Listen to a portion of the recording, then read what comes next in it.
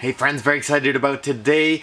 Today is the first day in the 2017 season of MakeTober.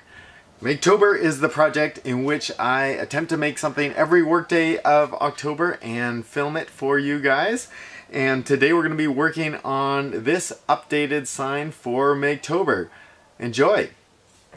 First I lay out all the letters in the word to measure how long it's going to be, and then I went to my lumber shelf to find some wood that would work, and sure enough I had a panel that was already glued up that was pretty much exactly the size that I needed. So now I'm just trimming it down to the exact size that I need, and it wasn't quite even, so I'm just throwing it through the planer here just to smooth it off.